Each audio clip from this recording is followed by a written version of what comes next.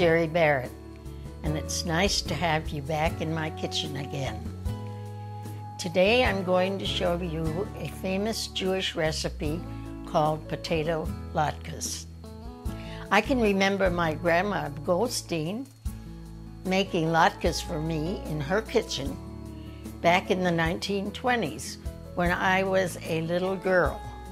And today I'm going to show you how to make the very same one. It's easy and it's fun. For those of you who've watched my videos before, you know that I love to cook with someone in my family. And today I'm cooking with my oldest son, Steve, who is a terrific cook. Well, thanks for that, Mom. If I learned anything about cooking, I learned it from you. But I have to say, I watched your videos, of course, and I'm a little curious. You are still doing this cooking. You've been doing it your whole life, and you're 92. What's it feel like to be cooking when you're 92? Age is just a number, and my number is unlisted. Well, I think we better make some latkes with that. So we're going to make the potato latkes today, and to speed things along, we've done a little bit of preparation ahead of time. But potato latkes are a pretty simple recipe. You have a potato, and I've peeled these potatoes and put them in water. And you all know that sometimes when you take potatoes and peel them, they can get a little bit dark. And so if you put just a couple teaspoons of vinegar, white vinegar, in the water, it will keep them from getting dark. And then we take the potatoes and we grate them. Now I've already grated most of them, but I'm going to grate a few just to show you how. And just as with these potatoes, there's a little bit of vinegar in this water to keep them from turning gray. Probably everybody has some form of a box grater, but you can have a food processor and do this at home with some other method, but it's really the same process. So what we do is we just grate some potatoes, and I'll just grate a few here because we really already have enough for what we're going to do. And we take them out, get them ready, and again, having a food processor is nice because you can see that took a little bit of a moment, but we take them and then we put them in the water and we're ready to go to our next step. Now, eventually we're going to fry these, so you all probably know from your cooking experience, if you're going to fry something, you can't put something in hot oil that's got a lot of moisture in it. So what we have to do is get the moisture out of the potatoes. And so what the process you use is you take cheesecloth, which I didn't have any today. I've got a thin dishcloth, and a little bit at a time, we just take some of the potatoes, put them in the dishcloth, kind of fold it up so you have it by hand, and then we just wring the water out. And you can see how that's done. Now we're going to wring the water out of all the rest of these, but we'll probably just do that off camera so you don't have to watch every step of the way as we do this. Okay, I'm just finishing this up, and this is my last little bit of the grated potatoes, so we'll add those back in and get them all here in the bowl, so we're ready to go. And as you can see here, now I have a bowl of grated potatoes, and I'll talk about the recipe a little bit, but I know it's on your screen, so you don't have to write this down. But the proportions are interesting because it makes it easy to work with. And that is, for each cup of these shredded potatoes, you're going to have 1 egg, you're going to have a tablespoon of onion, and you're going to have a tablespoon of matzo meal. Now, matzo meal is very common. You can get it around. You notice we have a box here. It says matzo ball and soup mix. Normally we just buy matzo meal, but when we went to the store today we couldn't find any. But you find this commonly too. But it's really very simple. There's 2 packs in here. One is a pack to make the soup, one is a pack to make the matzo balls, and we just use the mixture that makes the matzo balls. So I have here the matzo ball mix, which you can see.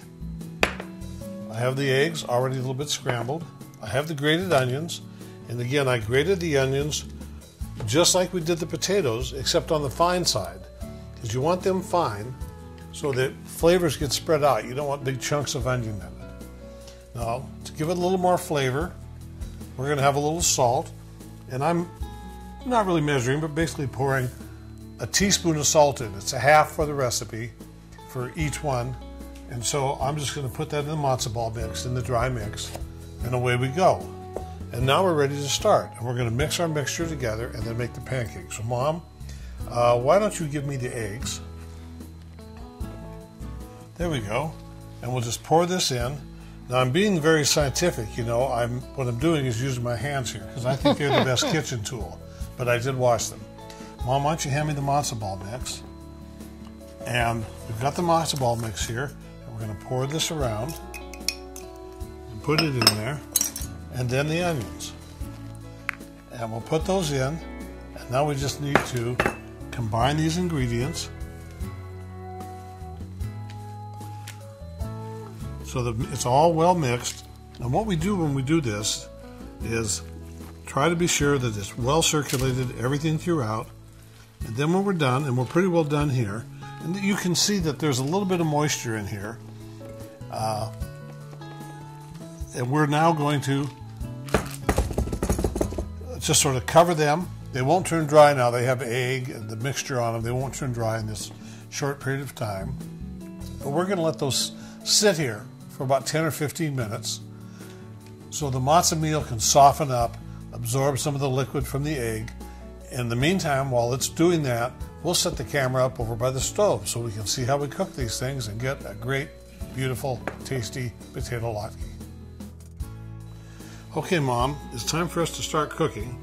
And what we have here is some hot oil. Now this is on a high heat. If we had a thermometer, we'd be checking it to be between 375 to 400 degrees, pretty hot. We don't have that, and most people don't. There's not too much oil, maybe a ½ inch, because we don't want these submerged. And the way we check the temperature is we just take a little piece of bread, drop it in the oil, and you can see right there it's bubbling and sizzling. That tells us the oil is hot. So we're going to put these in, and we always want to be a little careful because when you put something moist in, it can splatter a little, so we'll be careful as we go along.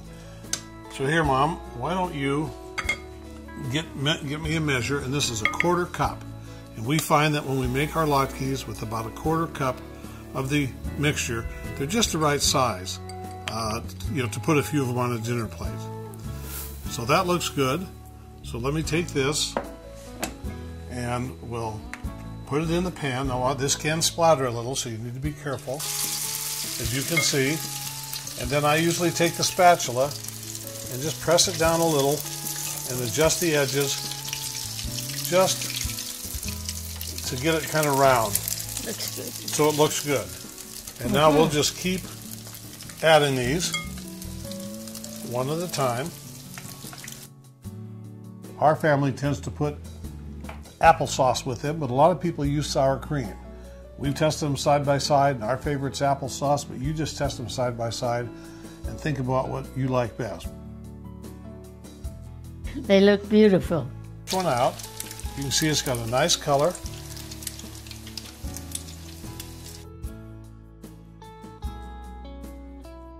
Well, Mom, that was really fun. I'm glad we got to do that. And it's been a long time since I've had potato latkes, and really a long time since I've had them with you. Now, those look really great. Do you think, even though we're saving them for dinner, I could just get one bite? I think you deserve it.